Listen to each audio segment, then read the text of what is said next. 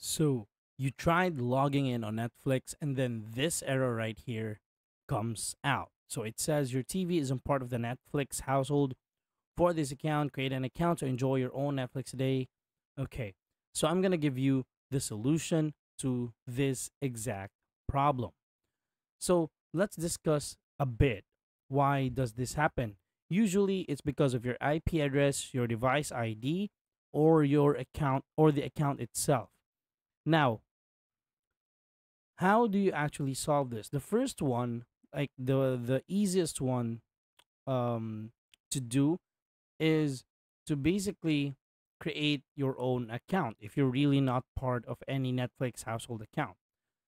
So, if you're using a device that's part of the Netflix household account but you still see this error, you might want to confirm that the device is connected to the same Wi-Fi as the TV or a TV connected device associated with the Netflix household.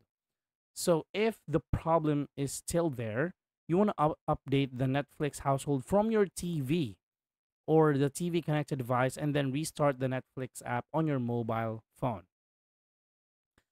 Now, if you're using a mobile or portable device while on the go or away from home, you will actually need to verify the device to watch temporarily. All right? So when you get this error message on your mobile device, there will be an option that says watch temporarily, or in this case, I'm traveling. Then you want to tap on send email or send text, and a code will be sent. And then you want to check your email or the text message. Then you should get the code there, and then go back to the Netflix app, enter the code that you received from the email or the text, and then tap submit code, and then tap continue to Netflix. Now, usually what happens is there could be um problems that arise like this that could have actually a workaround.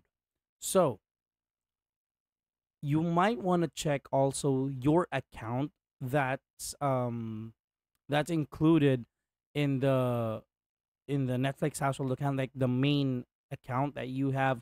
And then once you're in there, you want to check if you have the correct plan.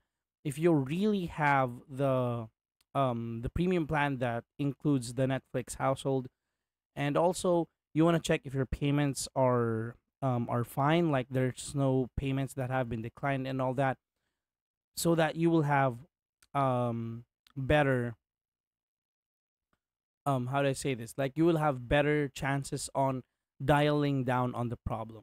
So that's how you go around this error. Thank you so much for watching. I hope this helped you out on your issue.